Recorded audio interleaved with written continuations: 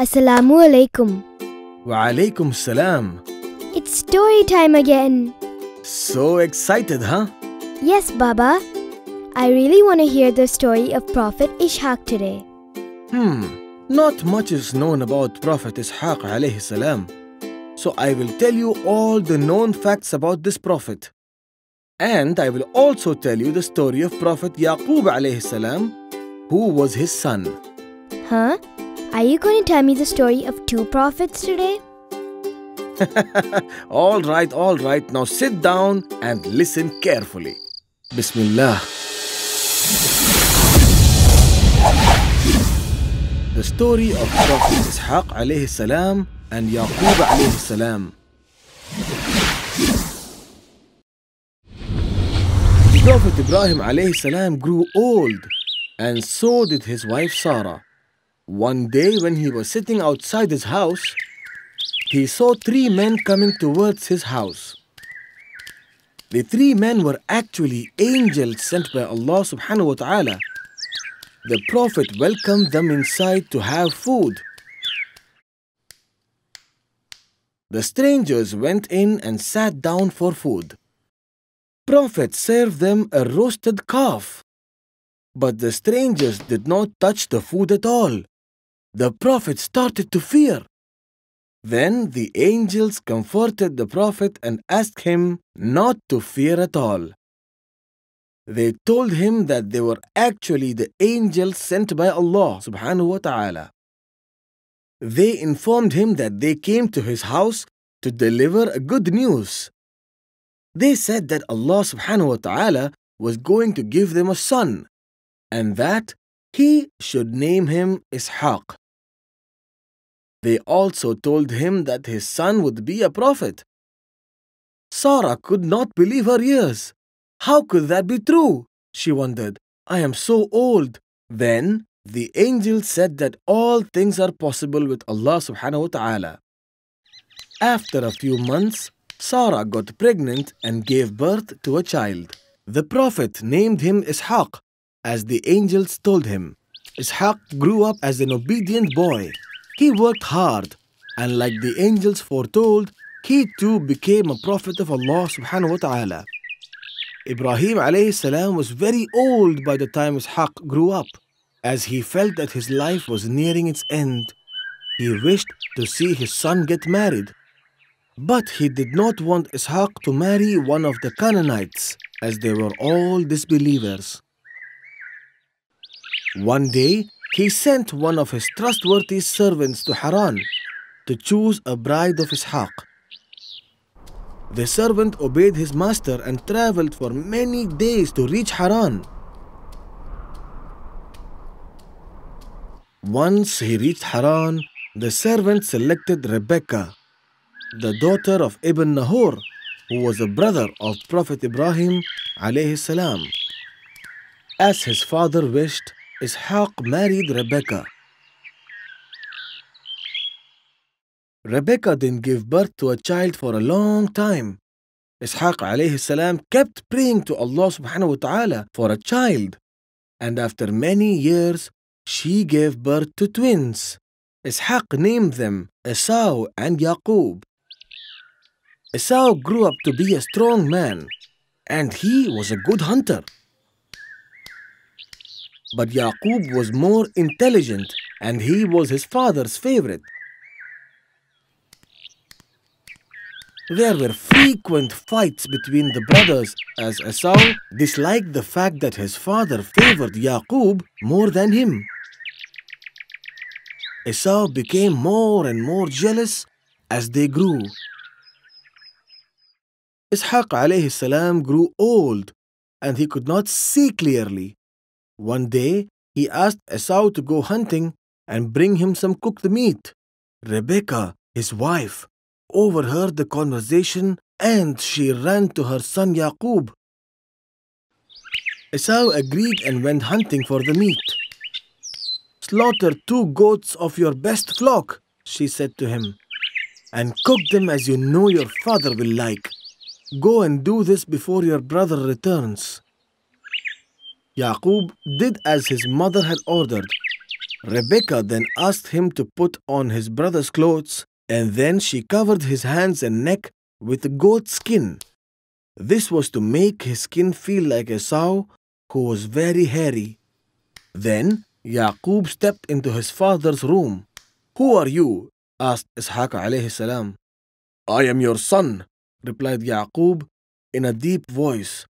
His father then started eating the food. Once he finished his food, he blessed Yaqub to be the better brother and to be the leader of his people. Once he got the blessings, he left the room. Esau returned with the meat after some time, and he entered his father's room. "What is this, my son?" the prophet asked when he heard Esau's footsteps. "I've brought you the meat you like." Ishaq alayhi salam was now confused. "Didn't you bring me the food an hour ago?" he asked him. "I also gave you my blessings." "No, I swear I did not," Esau said. He then knew that he had been cheated by Yaqub. He felt so angry that he wanted to kill Yaqub right away. Rebekah saw what had happened. So she went to Yaqub and ordered him to go to her brother Laban in the land of Haran. She asked him to stay there until his brother was not angry at him anymore. Yaqub alayhi salam left his family and started his journey towards Haran. He traveled for many days in the desert. One evening, he got very tired of walking and decided to get some rest. He took a stone and put it under his head and slept. That was when he had an amazing dream. In his dream, he saw a ladder from heaven to earth. He saw that the angels were coming down and going up the ladder. It was then that Allah subhanahu wa ta'ala blessed Yaqub and this piece of land for his future generations. When he woke up, he exploded with joy. He took a vow that if he returned to his family safely, he would build a mosque here for Allah subhanahu wa ta'ala. He also vowed to give 1/10 of his property to Allah subhanahu wa ta'ala. He poured oil on that stone so that he would be able to recognize this place later. This place is today known by the name of Jerusalem. The next morning, Yaqub set out for Haran. After many days of traveling, he finally reached Haran. Yaqub alayhi salam then met his maternal uncle Laban. His uncle was very happy to see him and invited him to his house. Laban had 2 daughters, Leah and Rachel. The Prophet started working hard for Laban. During his stay, he fell in love with his uncle's younger daughter, Rachel. After a few months, he asked Laban to marry Rachel. "Work for me for 7 years," he said, "and I will let you marry my daughter." The Prophet agreed to his terms. Yaqub alayhi salam worked hard, and Laban prospered. After the end of the 7th year, his uncle prepared a feast and gathered people for the wedding. But his uncle tricked him, and he got his elder daughter Leah married to Yaqub. Leah was weak-sighted and ugly. Yaqub did not know about this, and he discovered the truth only in the morning. When he realized that he had been tricked, he went to his uncle. "You deceived me," he said to Laban. "I was engaged to Rachel, and you married me to Leah?" His uncle said, "It is not our tradition to marry the younger daughter before the elder one. However," he added, "if you love Rachel, work for another 7 years and I will let you marry her." Yaqub alayhi salam worked hard for another 7 years and then married Rachel. It was acceptable in their time, as described in Torah, for a man to marry 2 sisters. Laban gave a female slave to each daughter. Leah's slave was called Zilpah, and Rachel's slave was called Bilhah. What happened then? I will tell you the remaining story tomorrow. Oh no, please tell me now, Baba. Please, please. Come on, it's time for you to go to sleep. I will ask you a few questions now, and I'll tell you the rest of the story tomorrow. All right, Baba. Are you ready for the question? Yes. Why did the three angels come to the house of Prophet Ibrahim alayhi salam? They came to deliver the news that they were going to have a son. MashaAllah, that's the correct answer. What was the name of the wife of Prophet Ishaq alayhi salam? I know that. It was Rebecca. That's right again. What were the names of Prophet Ishaq's sons? It was Esau and Yaqub. That's right again. Now tell me why Esau hated Yaqub. Esau hated him because he was his father's favorite son. And also that God chose him as the next prophet. That's correct. What was the name of Yaqub's uncle in Haran? Wasn't it Laban? That's correct again. How long did Yaqub work for Laban? First he worked for 7 years and then he worked for another 7 years. It's 14. The Prophet worked for 14 years for Laban. What were the names of the daughters of Laban?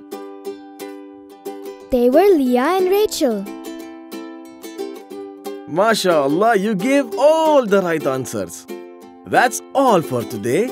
I will tell you the story of another prophet tomorrow.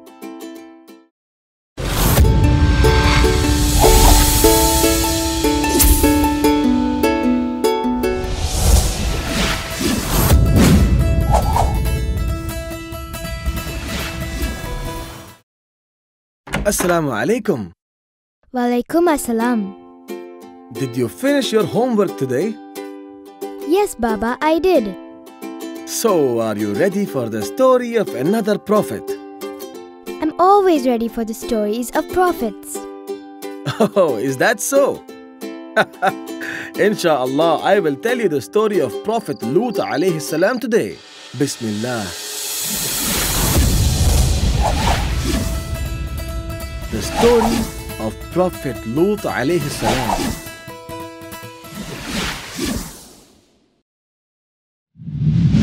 Prophet Ibrahim alayhi salam left the city of Babylon along with his nephew Lut alayhi salam and Sarah. They traveled for many days in the desert. Prophet Lut alayhi salam then decided to go to the city of Sodom, which was on the western shore of the Dead Sea. The city was filled with evil people. The people of the town were very wicked and they attacked the travelers passing by. Another common evil among the people of Sodom was that the men had sex with men instead of women. They were all gay people. No one had committed such sins ever before. This unnatural sin was later known as sodomy, after the city of Sodom. The people committed this sin without any shame in front of everyone. It was during the heights of crimes and sins that Allah subhanahu wa ta'ala sent His messenger, Prophet Lut alayhi salam, to call the people back to Him. The Prophet summoned the people to give up their indecent behavior, but they were sunk way too deep in their sins that they were deaf to the Prophet's preaching. Lut alayhi salam then warned them of Allah's punishment, but then they threatened to drive him out of the city if he kept on preaching. The Prophet was saddened when they continued their way of life. The news of the evil men in Sodom spread throughout the land. The Prophet continued with his struggle to correct their ways. Years passed and the Prophet continued with his mission. No one responded to his call except for the members of his family. And even in his family, not everyone listened to his words. And this included one of his wives. with very few people to believe in him. The Prophet was tormented both inside and outside his home. His life was a continuous torture, and he suffered greatly. But the Prophet remained patient and steadfast with his people. Years went by, but no one was willing to listen to him. They even mocked at him by saying, "If what you are saying is true, then bring Allah's punishment to us." When the people refused to listen to him even after so many years, the Prophet finally lost hope in them. And that's when Allah decided to send the angels to destroy the evil people in Sodom. The angels took human form and went to the house of Ibrahim alayhi salam. Prophet Ibrahim alayhi salam and his wife Sarah were very old by now. He invited the angels to have food at his home, and the angels agreed. The Prophet served roasted calf to all the angels, but they didn't touch the food at all. When Ibrahim alayhi salam noticed that they were not even touching the food, he started to worry, and he started fearing them. The visitors then informed the Prophet that they were actually angels sent by Allah subhanahu wa ta'ala. They told him that Sarah will get pregnant soon and that she will give birth to a child. The Prophet and his wife were delighted to hear this news.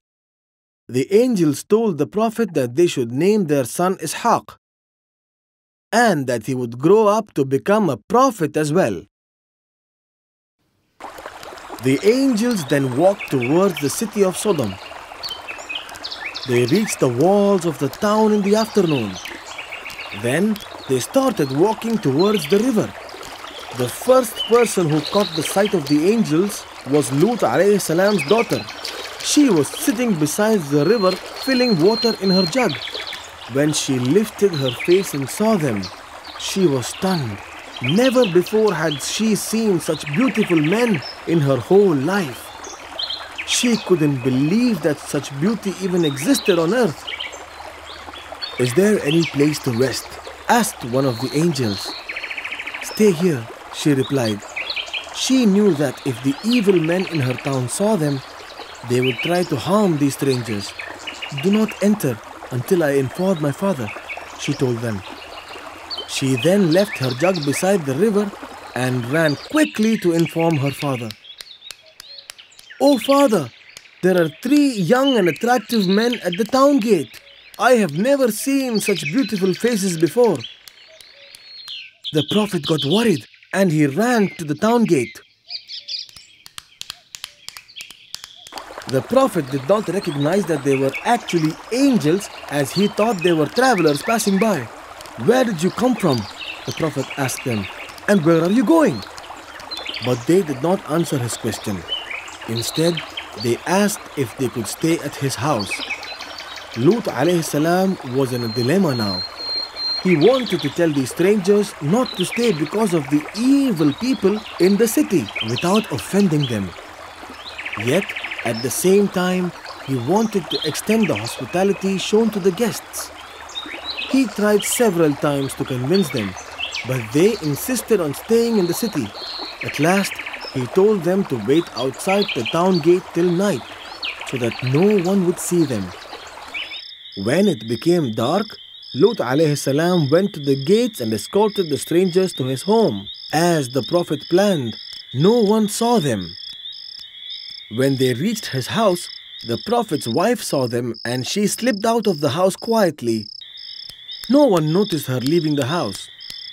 She ran to her people and informed them about the beautiful strangers at her house.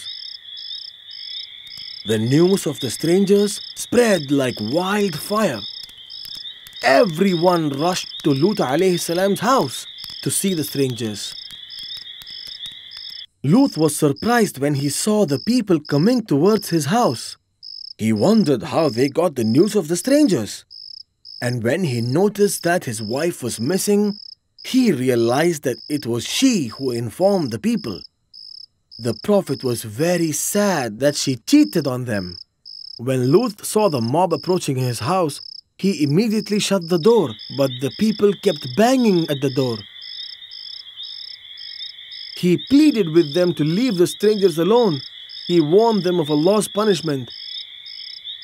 The evil people of Sodom roared with laughter when they heard the Prophet's words, and they broke down the door. Lut alayhi salam tried to defend his guests, but he stood powerless against these violent people. He wished that he had the power to save his guests. When the angels saw the Prophet in a state of despair, they revealed themselves to the Prophet. "Do not be frightened. We are the angels, and these people will not harm you," they said to the Prophet. When the mob heard the angels, they fled from the Prophet's house terrified. They abused the Prophet and ran to their homes. The angels then asked Lut alayhi salam to leave the town before sunrise. They asked him to take with him everyone, except the wife who cheated on him. Lut alayhi salam left the city at dawn, like the angels asked him to. He took with him 2 of his daughters, who were the only believers. When the morning came, Allah subhanahu wa ta'ala started the destruction of the most corrupted city on earth. At first, He sent the earthquake that rocked the city down. It was as if a mighty power had lifted the entire city and flung it down in one jolt. And then He sent a storm of stones that rained on the city. Everyone in the city was destroyed, including the Prophet's wife.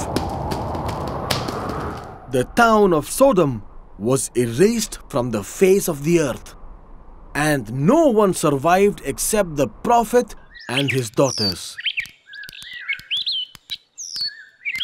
Lut alayhi salam then went to see his uncle Ibrahim alayhi salam. He visited them and told him what happened in Sodom. But Ibrahim alayhi salam already knew what had happened, as the angels had informed him beforehand. Lut alayhi salam continued to invite people to Allah, and so did Ibrahim alayhi salam for a long time. That was such an amazing story, Baba. MashaAllah, I am glad you liked it. I have a doubt. Go on, ask me. How was Prophet Ibrahim and Lut related?